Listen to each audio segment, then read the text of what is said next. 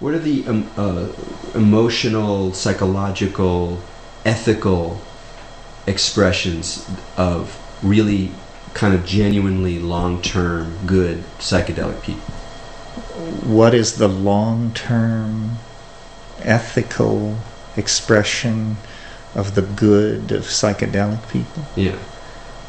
Well, it's some kind of effort to separate shit from shinola.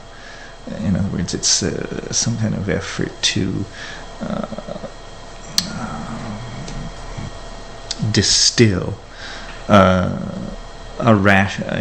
truth from the blooming, buzzing confusion of the universe. So it's a branch of, I don't know what you would say, cognitive science or something like that. It's an effort to define the human essence away from its content or something like that. And you see what I mean? Explain a little more. Well, it's a branch of psychology. It's a self-study in psychology. So anybody who's taking psychedelics is, I assume, trying to present a truer image of themselves to other people and the world through this process of distillation of understanding. And that's where the connection to alchemy and all that comes in. This distillation of essence away from the dross, confusion, and Gnostic muck of the world is a kind of like a Jungian individuation process or something like that.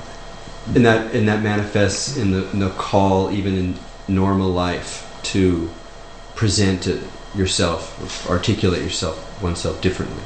I think so, yeah.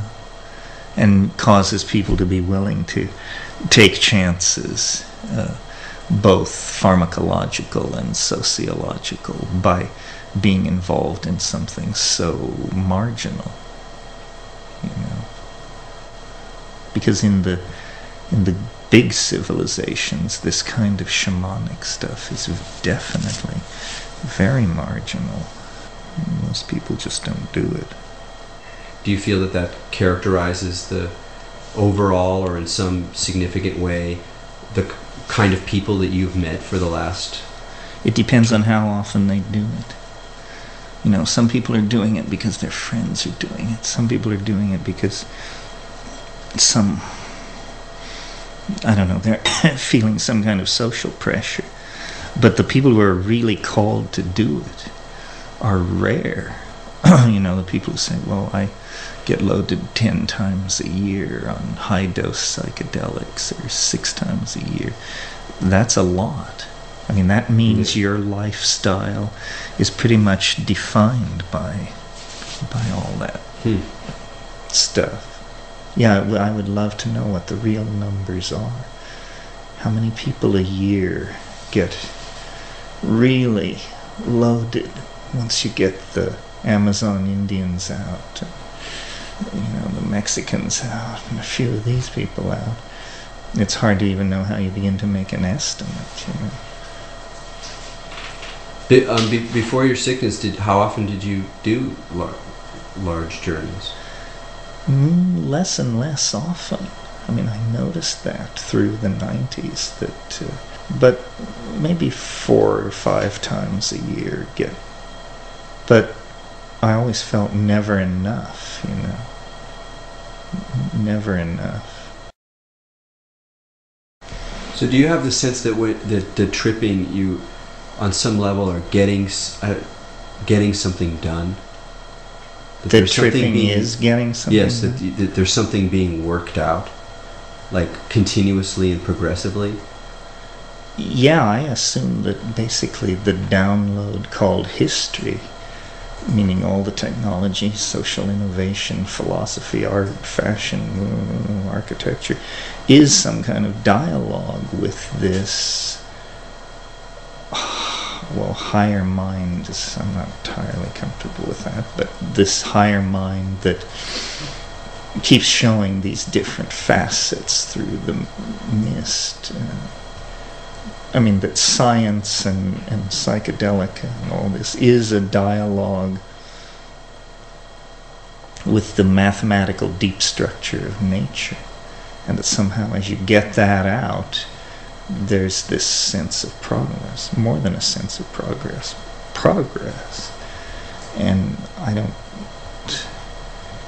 and in terms of what is it all leading toward or what it's about, it must be something about like the spiritualization of matter, that matter is evolving toward quintessence or essence or something like that.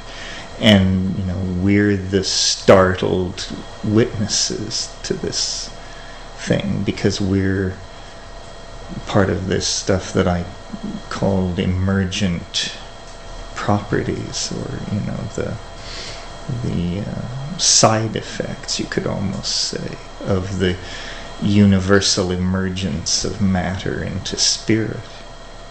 Because that's what biology is. I mean, I think biology is the quantum mechanical magnification of uncertainty into macrophysical space, so that essentially we're chemical systems that by some means yet to be understood amplify quantum mechanical uncertainty into dimensions such as we see, and that permits these emergent properties and systems and morphologies to show themselves, and that's the trick, or that's the trick explained on one level. It's funny when in your raps you stay away from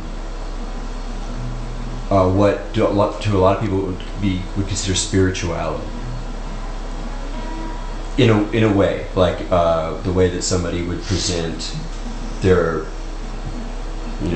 Jewish spirituality or a kind of Buddhist practice or whatever. You don't talk. In fact, often you sort of like you slag the guru model, and you kind of separate yourself from that, and you really have a kind of like you've maintained the sort of I don't want to quite characterize it right now, but and yet at points obviously you are motivated by something that in your own language you would call spiritual. Well, what comes up around that word? I guess I believe I'm some form of progressive history, that history is progressive. So then the story of evolution and biology and human culture and all this is assumed to be a story with a happy ending.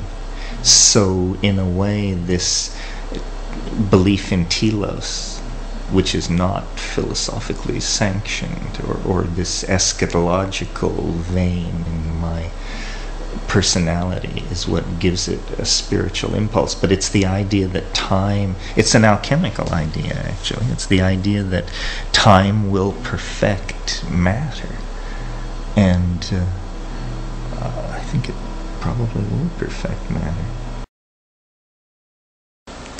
What do you think about, do you think that like postmodern spirituality is a sort of legitimate term or project? You mean to believe or involve yourself in, or believe? It's not really about belief. I mean that whatever the kind. I mean, there's a lot of people now who are developing a relationship with all different kinds of spiritual practice, and they're not really doing it even in the way that people did in the 70s, where there was so much more true believing. It's a different kind of relationship. It's probably on a short spin, a short cycle, that a lot of empiricists are taking up Dzogchen, and that how long can that go on? So then there'll be a lot of revisionism and rethinking and recasting of all this, which is the very best thing for it. Yes, it is. So were you ever very interested in meditation or yoga?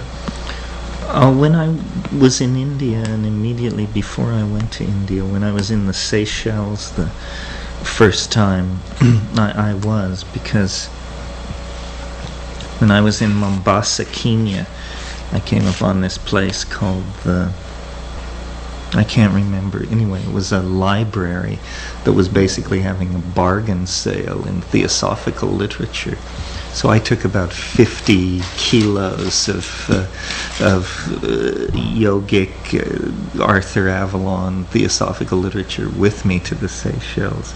And that was what I read and worked through when I was out there.